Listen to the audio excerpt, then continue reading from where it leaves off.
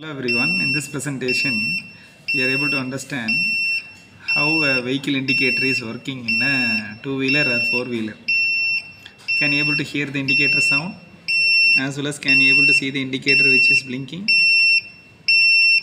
So when we make a turn, we used to switch on an indicator lamp. So automatically the indicator will produce a sound like this as well as the indicator will blink like this. So this is an indicator project where the indicator is blinking and then notifying the nearby people that this vehicle is going to make a turn. So with the help of buzzer and LED, we are making a vehicle indicator prototype with the help of RP2040 Carrier Board from Vi-Microsystems. So let us look at the code. It's very simple. So we are importing the function pin for configuring the pin from the machine library. We are importing the delay function from the time library.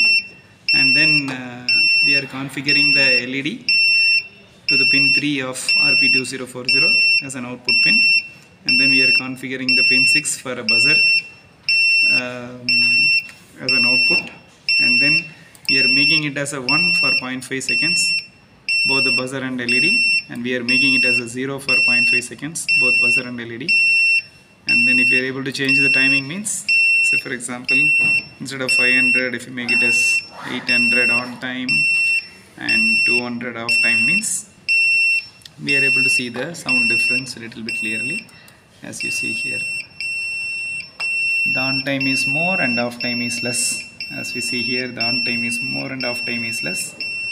When I reduce the on time and then increase the off time means something like 200 and 800. If I run this code, I can able to see the sound something like this. So as per the requirement, the buzzer and LEDs can be utilized. In this experiment, we have utilized the buzzer and LED for a vehicle indicator experiments from RP2040 Carrier Board from Vi-Microsystems. Thank you.